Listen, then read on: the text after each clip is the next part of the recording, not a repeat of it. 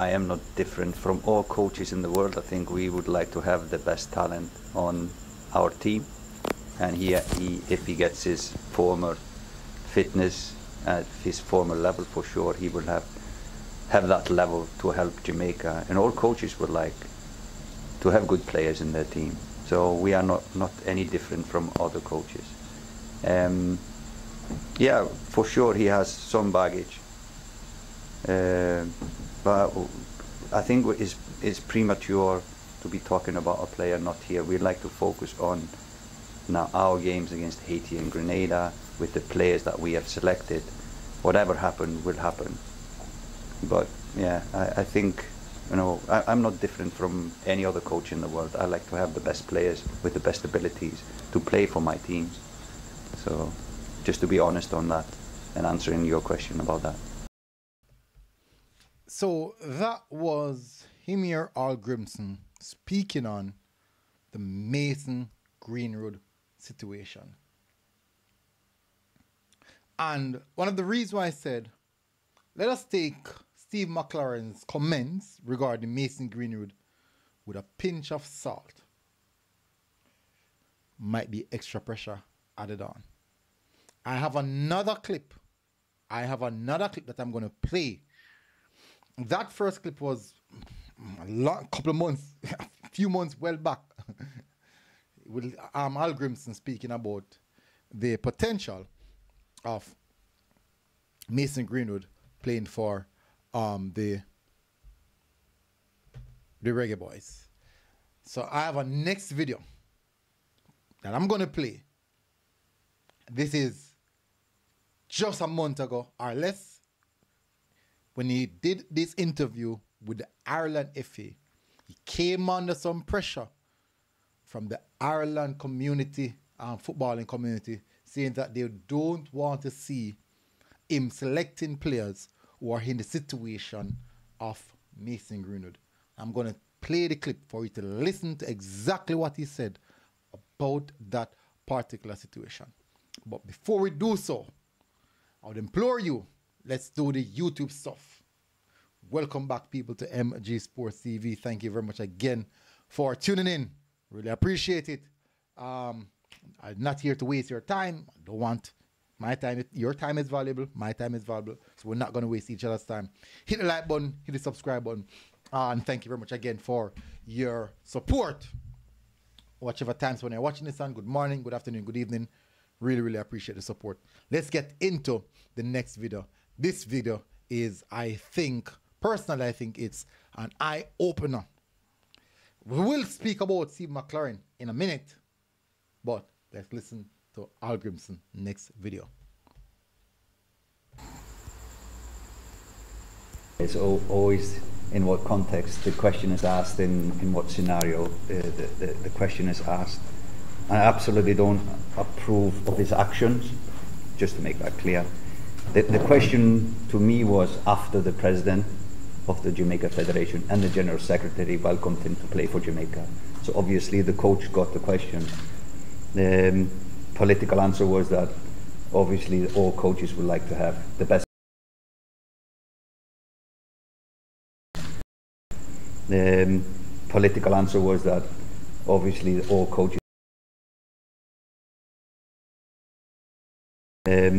Political answer was that obviously all coaches would like to have the best players available, and that was kind of my answer to them.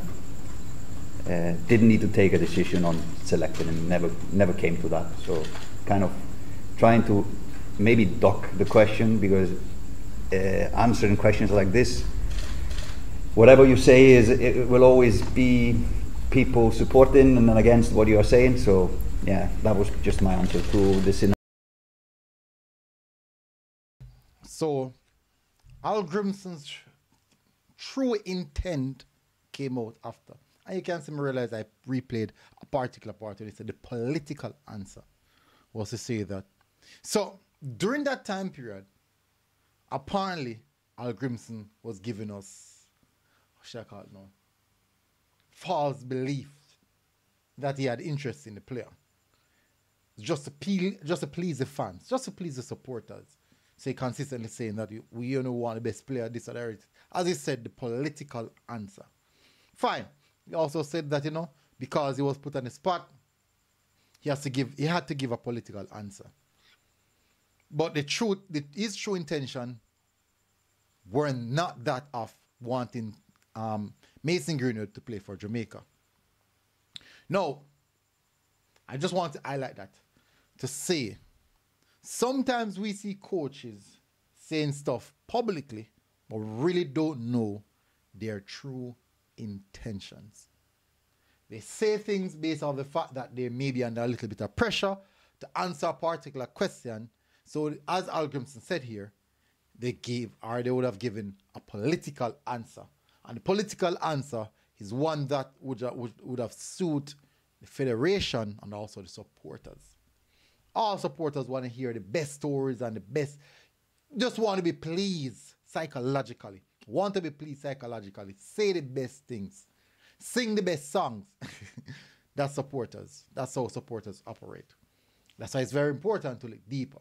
And these two clips actually kind of show a certain aspect of who Al Grimson is. Anyways, let's move now to Steve McClaren. And why I said that taking the Mason Greenwood thing with a pinch of salt, Steve McClaren did mention that he held talks with Mason Greenwood, but he did not specifically said what those talks are about. Because he said that a few weeks ago, he saw Mason Greenwood at the training center. That was actually before the Reggae Boyz thing pop up. And for those who don't know, he was heavily linked with going to Nigeria. So those discussions could have been about Jamaica, but also those discussions could have also been have nothing to do with Jamaica. But he did mention that he had discussions. Now, in saying that, that's going to galvanize the supporters. These are the players that the coach already had an eye on. I'm not saying that it's wrong, because you have to sell yourself to the supporters, to the private sector, to the federation. You have to sell it. It's very important to do so. And that's the reason why I said take it with a pinch of salt. Now, the other aspect of it is Steve McClaren spoke about commitment, consistently speaking about commitment. The question is Mason Greenwood committed to the cause? Now, we would have seen Mason Greenwood quite a few times parading in the Reggae Boyz jersey, numerous times actually, parading in the Reggae Boyz jersey. Technically, probably sending subliminal messages that, you know what, hey, look at me. I'm wearing the Reggae Boyz colors. You know what that means? It means anything. It means whatever you want it to mean. Or it means whatever you think it means. Yeah, something of that sort. Now, reports came out that he missed 2 of his embassy dates. He missed it twice.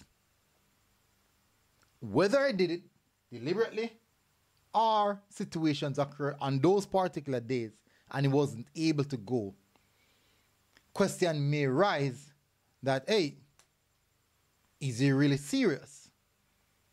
And Steve McClaren did mention that he wants persons who are committed to the cause. Now, who's to tell that Steve McClaren might go and link up with him just before the season kickoff, since he's going back, and convince him, persuade him to come and play. For me, that would be a huge, huge plus. 100%, a big, big plus. But what are the likenesses? Because strong possibility, he might believe he still has a chance. Especially what he saw what happened with Ivan Toney being banned and then getting another opportunity. Who's to tell that something like that might happen for him? Just hold out a little bit longer. I might see how that one go. Who's to tell that that's not how he's thinking? Because if you look at it, missing 2 embassy dates, you know, as me say, you could have missed it for real, actually good reasons. But you also could miss it deliberately. Say, you know what? I'm not with it as yet. Not for the supporters are gonna say, boy, MG, he's young, he has time to make the decision. But what are the players in the squad saying? Should these decisions be made now? Or we should just wait and the players them until when they're ready? I think a lot of the supporters them are going to say, hey, anytime they're ready, they can come. But it boils down to also what the players in the squad thinks about the situation, because these are the same players who these things affect, because these are the players that they'll be amongst. So it's an interesting one, a very intriguing situation. As McClaren said, he spoke highly about commitment, and he wants players who are committed to the cause, not just come to Jamaica or come on international duties because they can, but you want players who really, really want to qualify for the World Cup. So, as I said, very, very intriguing topic.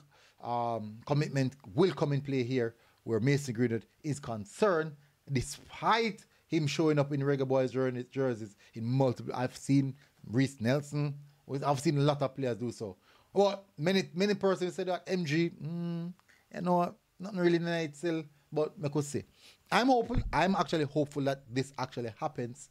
But will it happen? Can we see it happen? As I said, miss 2 embassy date. That's, in my view, a red flag. 2 red flag. 1, miss 1 embassy date. That's 1 red flag. 2, miss a 2nd embassy date. That's a 2nd red flag. And still having hopes to play for England. I probably 3 red flag that. So, let's see if these red flags will just go away and he will make that decision and come and play. Will he though? That's a big question. Will he? Can Steve McClaren convince him that this is the home for him? Can Steve McClaren convince him that this is the project for him going forward from here?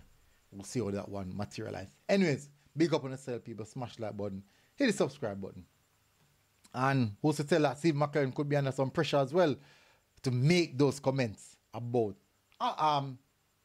so surprised because the question was asked. So he was put on the spot about Mason Greenwood and Isaac Hayden. So automatically, you know, jump into the quick reaction mode there and said, you know what? Yeah, I'm interested. Just as what Al Grimson said, quote unquote, maybe was under a bit of pressure. Anyways, big up on yourself again, people. I don't want to enjoy the video anymore. MG Sports TV here, people. Glad to have you guys again. Good morning, good afternoon, good evening, whichever times when you're watching this, and good night as well. Have a wonderful day, people. Like, share, and subscribe. God bless. Link in the comment section, people. You can buy us a coffee or become a patron. We're out. Boom. Now, I mean, so you think set.